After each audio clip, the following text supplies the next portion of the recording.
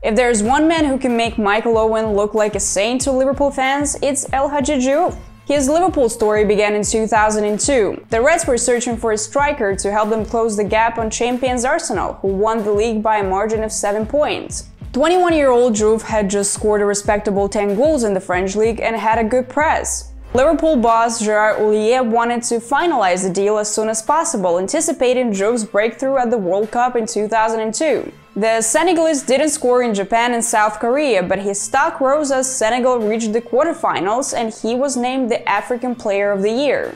Everything indicated Diouf would be a success for the Reds when he joined for about £10 million, big money at the time. Things got even better as Diouf bagged a brace against Southampton on his Anfield debut. However, fans would have to wait a long 7 months before Diouf would score again in the Premier League, and injuries had nothing to do with it. Jamie Carragher later admitted that very quickly Diouf became the last man to be picked in training, so bad he was. Diouf ended his debut campaign with only 3 Premier League goals and failed the mission of being the goalscorer Liverpool had been searching for. But not living up to expectations is one thing. Being mean to your head coach, teammates, fans and opponents is another. The massive crack in Diouf's character was revealed in March of 2003. In the 87th minute of the UEFA Cup tie at Celtic Park, Diouf spat at a home fan.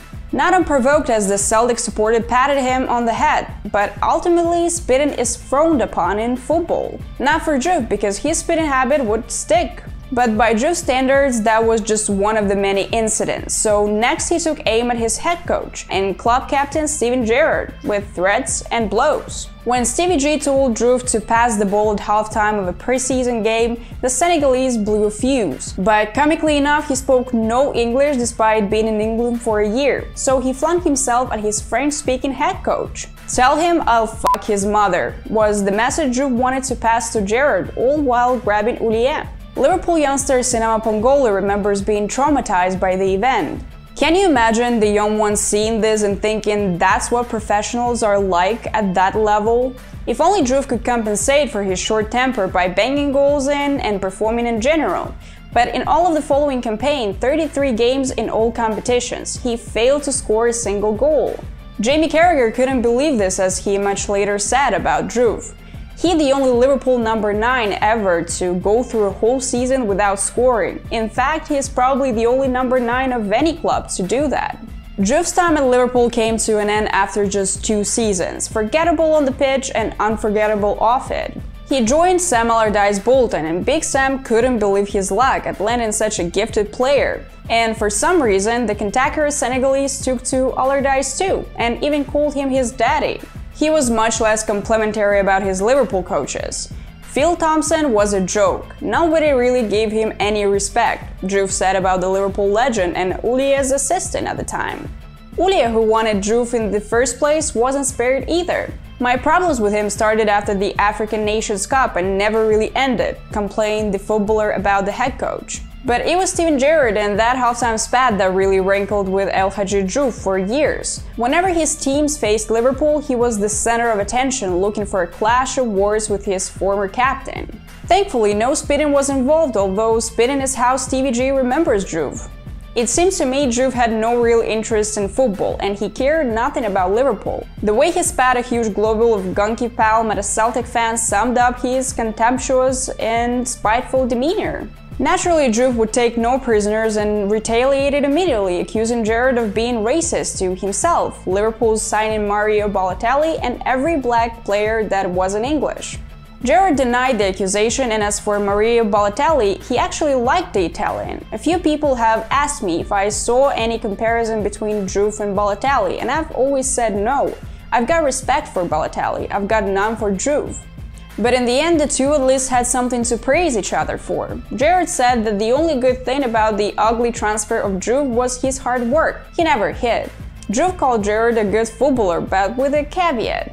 Stevie G was a very good player, but he never did anything for his country. I'm Mr. Hadji Diouf, Mr. Senegal, but he is Mr. Liverpool, and Senegal is bigger than Liverpool, and he has to know that.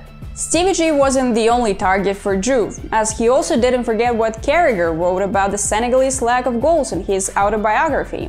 "The difference between Jamie and me is that I am a world-class player, and he is a shit. The type of shit that writes a book and mentions me all the time. He's a fucking loser. On another occasion, Diouf insinuated that Carragher only played for Liverpool because he's a Scouser.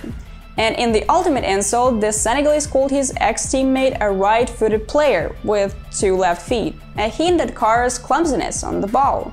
But Liverpool legends weren't the only people to have issues with Hadji Diouf. When his Blackburn Rovers teammate broke the leg of the opposition player in what seemed like an innocuous tackle, Diouf came around and told the poor guy to stop pretending. The rival boss Neil Warnock couldn't believe this behavior and said after the game, "I was going to call Diouf a sewer rat, but that might be insulting to sewer rats. He is the lowest of the low." Diouf responded by saying he couldn't stand Neil Warnock and that he wasn't a good manager. It was only fitting the following year Warnock signed Diouf for his Leeds United. By then, the sewer rat got promoted to the status of a matador by his own boss, and their rapper got better. And by that point, Hadji Diouf's career had particularly ended, and it was time to draw the line. When asked about his biggest career regret, Diouf didn't think twice. The shirt I regret wearing the most was Liverpool's. If I were to do that part of my career again, I would have gone to Barcelona or Man United. At the time, they wanted me too. If only Diouf had been as dedicated to scoring goals as he was to insulting everybody around him. It's telling that his Wikipedia page has a bigger section about his controversies than about his Liverpool or even Senegal years. Most lately, Hadji Diouf has been working back home as an advisor to Senegal president Macky Sall, but his ambitions are much higher. I could easily see myself becoming Minister of Sport or President of the Senegal Football Federation. I don't see why not. People got to know me in a different guise. So don't be surprised to see Hadji Diouf in politics one day. He definitely has the gift of the gab, even if his ways aren't always too elegant. Like this video so more people can watch it, subscribe to the channel and hit the bell icon to not miss the next episode. See you in other videos!